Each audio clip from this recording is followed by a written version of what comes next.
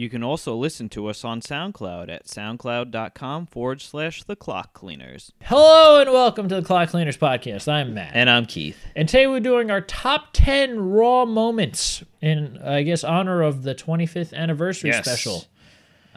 These are obviously our opinions here. Also, a little side note, there was a pretty large gap of time between when we were watching wrestling when we were younger and when we picked it up again. So pretty much, not that I don't think anything too big happened between, 2005 and 2013 or so? I wasn't really watching, so I couldn't tell you. No, I'm just, I mean, in terms of, just things we've heard of. No.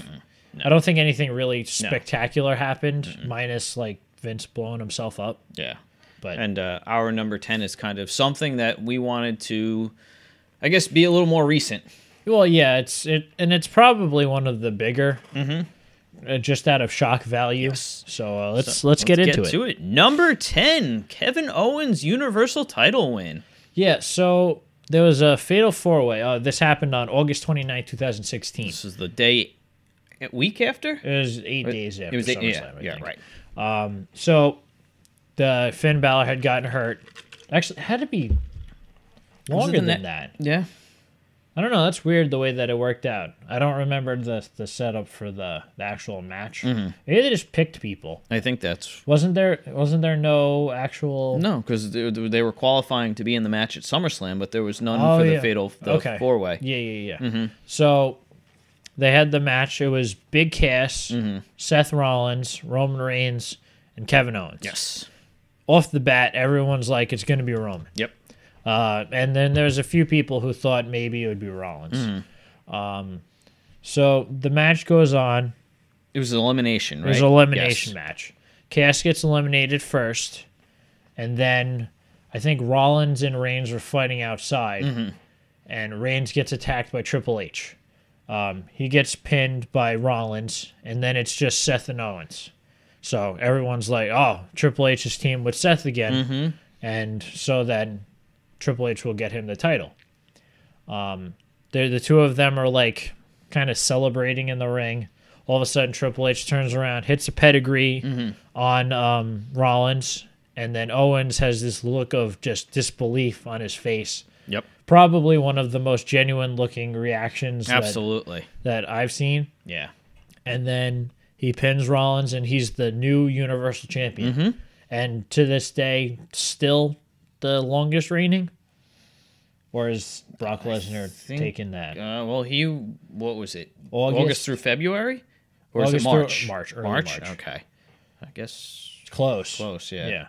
Either way, this was a big moment for Kevin Owens because this put him, obviously in the... This elevated him to the main event. Yeah. Because he was a solid mid-carder who we kind of really didn't give too much thought to because they really didn't push him too much. So obviously, he was a solid worker. Yeah. But, sometimes you just need stuff like this to really... To solidify him as a main event. Yep. This was also a big deal because it led to Triple H's and Seth Rollins' feud that led to WrestleMania. That included was TakeOver Houston, I guess, last year? I don't remember. The one before the Royal Rumble where Seth Rollins invaded and called out Triple H. That was pretty cool. It was very unexpected. Yep. So that was our number 10. Yes. Number 9, the final Monday Nitro. Yeah, this was kind of big, not in it was pretty shocking at the time. No, absolutely. It was but it wasn't something that happened on the Raw it was on the Raw.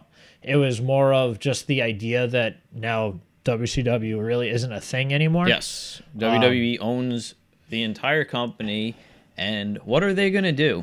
What is going to be the next step here? But this happened on March 26, 2001. Yes. I mean, we weren't loyal WCW fans, so, I don't know how they felt about it, I mean... I was a predominantly WWF guy. I know you were as well. Yeah. But I believe what happened was Shane comes out on Nitro, says that, oh, no, that's not what happened. Vince opened the show. Right. And he says that I bought WCW. And then it kind of cuts to Shane either later on in the night or at that point in time where it says McMahon did buy WCW, but it was me, not Vince. Yeah. Yeah. And that set up the entire invasion angle with WCW trying to take over the WWF, which really doesn't make a whole lot of sense when you think about it, because if they ran their company into the ground, they could do the same thing with the new one, but whatever. So yeah, it was a big moment. It was definitely a big shock seeing Vince open a WCW show. And it led to... This was the end of the Monday Night Wars. Exactly. And it led to a lot of Vince doing whatever he wanted. Yeah. That's what it led to. So this was a good and bad here. It's true.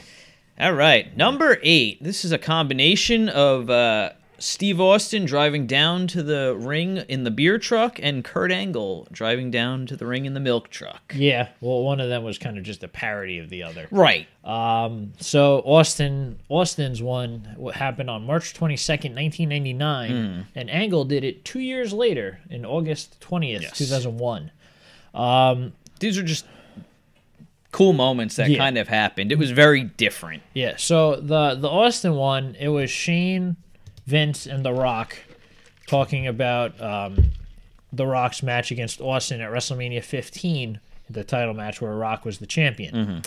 Obviously, there had been a feud going on between Austin and The Rock, and Vince and Austin had the long storyline at this point in time.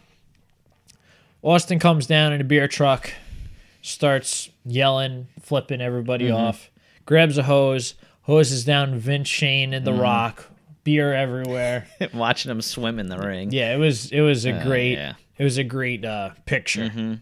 Now, when Angle did it, the entire alliance, which was all the WCW, ECW, Paul Heyman. Austin was in the ring too, right? Austin had defected to the alliance at this point. You had Stephanie, Shane, Paul Heyman. They were all in the ring.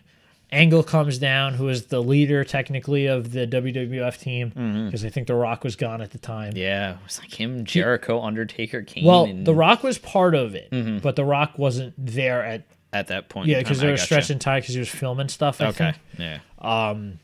So he comes out in the milk truck, and the entire alliance is in the ring. And he just sprays down everybody with milk. It was great. Milkomania. Yeah, so... It's good stuff, and it's just something that you really just don't see anymore. Yeah. So this was a good, like I said, just a good picture. Yeah, exactly. So number 7, Vince McMahon is revealed as the higher power. Yes. This was June 7th, 1999. This was more of, I guess, a speculative thing because everybody was wondering who it was going to be. Yeah. And... of course, it was Vince McMahon. It was me, Austin. It was me all along. He was trolling before it was a thing. That's it. Because the setup to this was that somebody was I guess the leader of the corporate, or was it just the ministry at this time? Was it the corporate ministry? Well, why was it the corporate then it was the corporate ministry. Yeah. So it was the ministry, which was the Undertaker, Midian, all his... the APA. They were all together, and then Vince revealed himself as the higher power, despite the fact that Vince was telling the Undertaker to... what were they trying to do to Stephanie? Like crucify her or whatever? Yeah. Oh, yeah. What the hell? They had her on the cross or whatever. Yeah, the Undertaker's symbol. Cross. Yeah. And then Austin had to save her. And it was all just a ploy to trick Austin.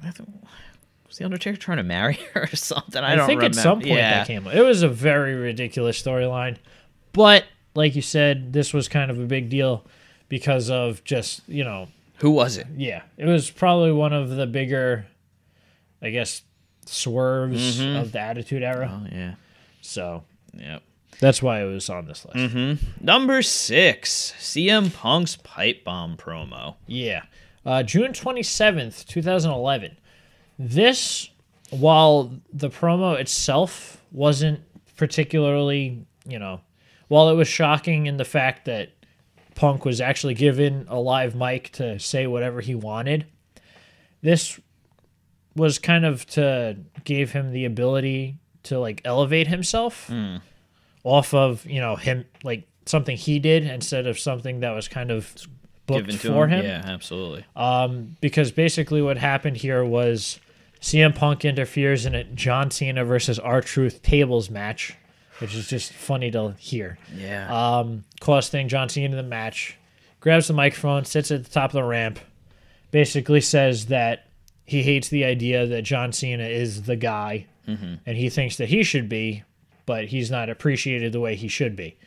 And then he goes on to say how like Vince is really just screwing himself over by not pushing the right people, and that you know, he said something about Stephanie and Triple H taking over when Vince eventually leaves, and then the mic gets cut off pretty much.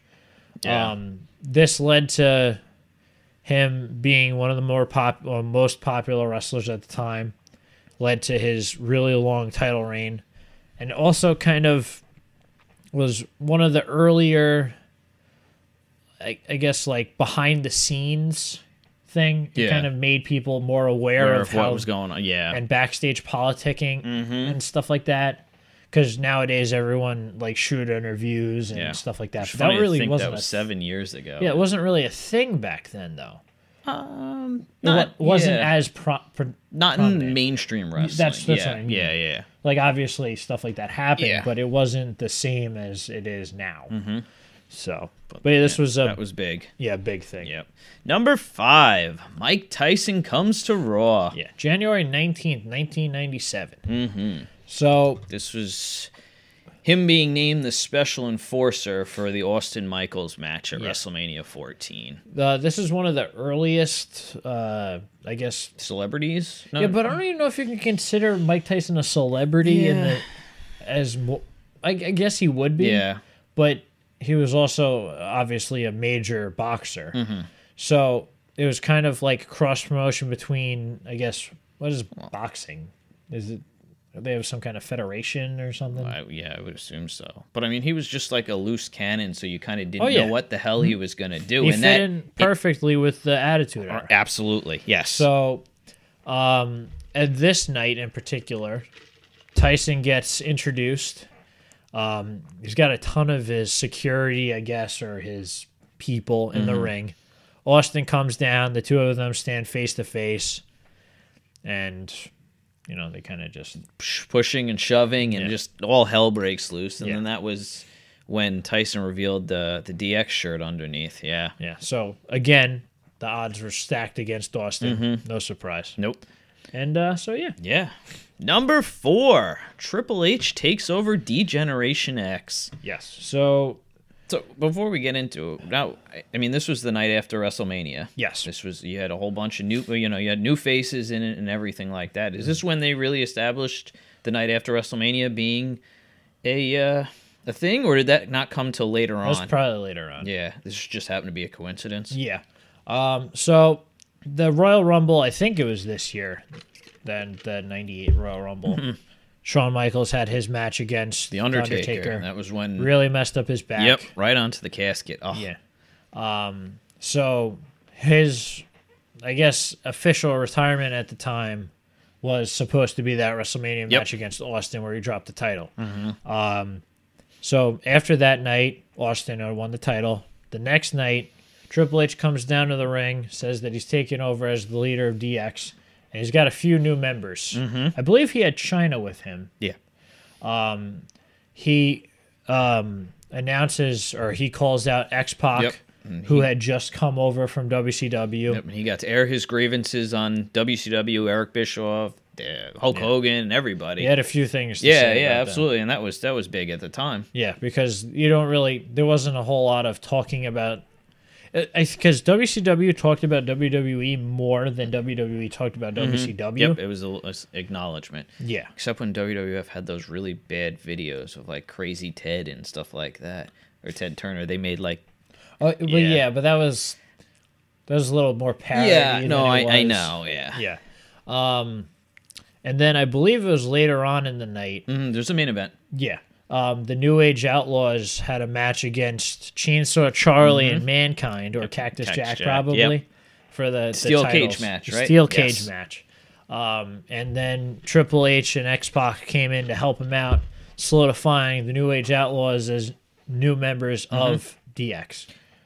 Just the fact that they were able to lose Shawn Michaels and become the most popular stable in WWF at the time. It's not that they didn't need them, but Triple H really took the reins. Yeah, and, absolutely. yeah. So, Yeah. We're up to number 3. yes. Number 3. Pillman's Got a Gun. It's November 4th, 1996. It's probably one of the more infamous Raw moments, I'd say. And probably one of, like, the earliest of the Attitude Era. Yeah, this was really when WWE kind of got to that edgy point. This was the first thing. Yeah. So, This was after the NWO had started, because they started, what, June of 96, I think? possibly. May. I think so. Pillman was recovering from an ankle injury. Yes. He was at home with, I guess, his wife or girlfriend or whatever it and was. Austin had... He had security hired outside the house and everything like that. Him and Austin had been having back and forth via satellite Yes. for like the couple weeks beforehand, I think. And then he finally had enough. He was going to his house. He was going to take care of him. My favorite part of the whole thing was that during this whole interaction, Kevin Kelly was in the bushes outside. It was like the weirdest thing. Oh, man. So Austin forces his way into the building. They show Brian Pillman holding a gun. 9mm. Yeah. Hey, Did they have a shot fired, or was it just them cutting as soon as they showed the gun? Cut. Yeah, Okay. I think. Yeah, and then that was it. And it was black. And they were like, oh, what happened? Yeah, What happened? it was just like one of those moments like, what the hell happened? Did Austin just get shot? Yeah. Nobody knew what was going on. This led to USA, having a whole big thing on what they can and can't do on TV. Yeah. Which, this was the 90s, so it was a different time. It's true. All bets are off. Yeah, pretty much, but So, crazy stuff. oh, yeah, it's true. Number 2, the debut of Y2J. Yeah, August 9th, 1999. So, I don't remember the length of time, but for a stretch of time prior to this debut, there was a lot of, like, Y2J occurs in X amount of time. Yeah. And no one knew what it meant, because, obviously... Before the whole Y2K thing. Yeah. Which... Well, I think it had been brought up before that. No, yeah. But yeah, they were piggybacking. Yeah, obviously. So finally, the countdown hit 0. It actually happened while The Rock was in the ring cutting a promo. Jericho comes out, makes a big splash by having it out verbally with The Rock. And it kind of really showed that they kind of made a big star out of someone in WCW who wasn't really considered. He was overlooked. Yeah. So it was kind of Vince going, you know what? I see something in this guy. They didn't want to give him a shot. I'll give him a shot. What some people consider to be the victory for WWE. I mean, once he came over, that was it. That was everybody started coming over after that. Yeah, because the Radicals were shortly thereafter. And so, yeah, it was a big moment, especially for Jericho. Yeah, who's had one of the best careers. Certainly one of the most noteworthy. Absolutely. Yeah. Number 1, Mankind wins his first world title. Yeah. January 4th, 1999. All right. This was the nail in the coffin for WCW. Yeah, this was a bit of a mistake on WCW's part. Oh, yeah, there's no doubt about that. Right, so back at this point in time, the way it worked was Raw was taped, or Raw was live, and then they taped the next week's Raw afterwards. So it'd be 1 week live, 1 week taped, and so on. I guess the WCW were able to get the spoilers for the Raw. I'm sure it's not that hard to get. It was all over, yeah. So what WCW would do is that like at a certain point in time, they'd be like, "Oh, well, you don't even need to bother going to Raw because this is what's going on. Don't bother changing that channel." And was it Tony Schiavone? Schiavone, yeah. He was the one who said something about, "Oh, well, it looks like Mankind won the WWF title. Like that's going to put butts in seats." Right. And at that point in time, they had just a slew of people switched over from Nitro to Raw. Mm-hmm. And on the Raw side, this was the match between Mankind and The Rock. This had all your big stars in the main event. Yeah, well, it was a lumberjack match, I think. Well, no, the Corporation was outside the ring, and so was DX for Mankind. There was a lot of... Yeah. I think there was a lot of people who weren't in those groups, too, I think. Yeah, because it was just constant fighting back and forth. Yeah. That's what Austin came out, leveled The Rock with a chair. Yep. And that was how Mick Foley won the match. Mm-hmm. It was a huge celebration, DX... Everybody. Yep. Mm-hmm. Michael Cole was like, oh no, was it Michael Cole saying something like this is the greatest moment of his life or something like that? It's possible. But I mean, this was a feel-good moment for Mick Foley, who's done everything for the company. Yep. Put his body through hell. Yep. And so yeah, it was a very good moment. It was a huge moment for the WWE. Mm-hmm. And it wasn't even something they technically did. Nope. That's the funny part. And WCW's counter to this main event was the finger poke of doom, which is just too funny. Yeah, it's probably one of the most ridiculous things. Mm-hmm. Kevin Nash, Hulk Hogan in a WCW World Title match. Yep. Hogan gives him a nice little poke to the chest. Nash lays down. Mm-hmm. That's your main event. So, that kind of speaks to what WCW was doing at the time. Yep. So it's probably a good thing that they didn't last much longer.